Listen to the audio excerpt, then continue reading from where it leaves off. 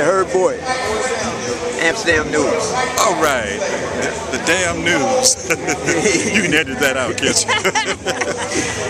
No, this is a very great moment out here, Jazz. I mean, having this kind of a turnout in terms of the information sharing, our form of social networking is get the people out here, and they need to get the message here in terms of what's happening with the general strife and turmoil on the continent, the whole recolonization process that's been in effect since 1884-85, when you had the initial divvying up of the continent by the European powers. So it continues unabated.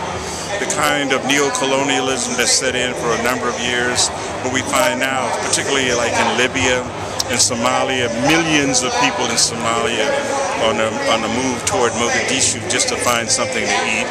You look at the Congo situation, which they virtually have ignored, and the strife continues there. What do you see as the root cause in Somalia? In Somalia, you know, you have the general kind of situations that have been going on in Somalia for years, you know, in terms of the disunity. You know, what you have is like a form of tribal division, ethnic rivalry, ethnic cleansing. Those things continue. I mean, it's hard to kind of pinpoint any one thing in any one of these countries because it's an amalgam, an ensemble of factors that penetrate and are part and parcel of imperialistic practice. You know, how Jules, she's on both sides of the street. See Jules Ella. You know, what happens is that what needs to be done here. I mean, we can be certainly conscious of what's happening all over the world, but realizing that, as one of our great politicians said once upon a time, is that all politics is local. But we struggle where we are because we see the interpenetration, the connection between domestic and international and global affairs. You almost have to have a geopolitical analysis to understand exactly what's going on in the world today. And I think this helps because more and more people get informed. It begins to intensify, you know, the nature of our information sharing because so many people here, they're not aware of what's going on in Africa, you know, because the media, particular mainstream media, is just absolutely deficient. You know, it has no understanding of the necessity of having that kind of information, you know, on the ground. So we have to bring it on the ground here, and I think this is one way to do it. Having Minister Farrakhan come in and a number of other activists that we know in this community who've been on the ramparts for years, and we should not ignore the contribution that they've made. As I walk around today, I'm getting the feeling of Harlem in the 50s and 60s, when the soapboxes was out on 125th Street and Malcolm. I know nothing about that. Age ducker here. You're right.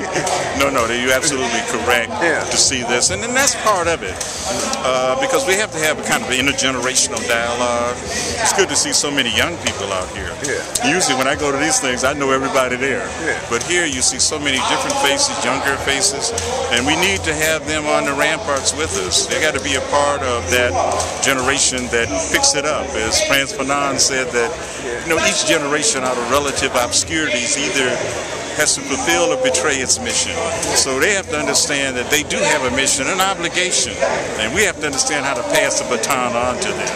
That's why I think the intergenerational dialogue, that's a part of the people on the stage up there, is absolutely critical as we continue to struggle. A luta continua. La luta continua. Yeah, Herb, man, it's always a pleasure to talk to you. It's good to be with you too. Of course, I'm always guaranteed that I'm going to get some kind of insights. But, you know, we're having an event at Riverside Church on September 9th. Yeah, I got one of the... Yeah, to commemorate the 40th anniversary. Sure. And I'm hoping that we see you there. And, I hope I have the opportunity to share some moments with you there. It would be a pleasure. It would be a pleasure. Thank you, baby. Thank you, my brother.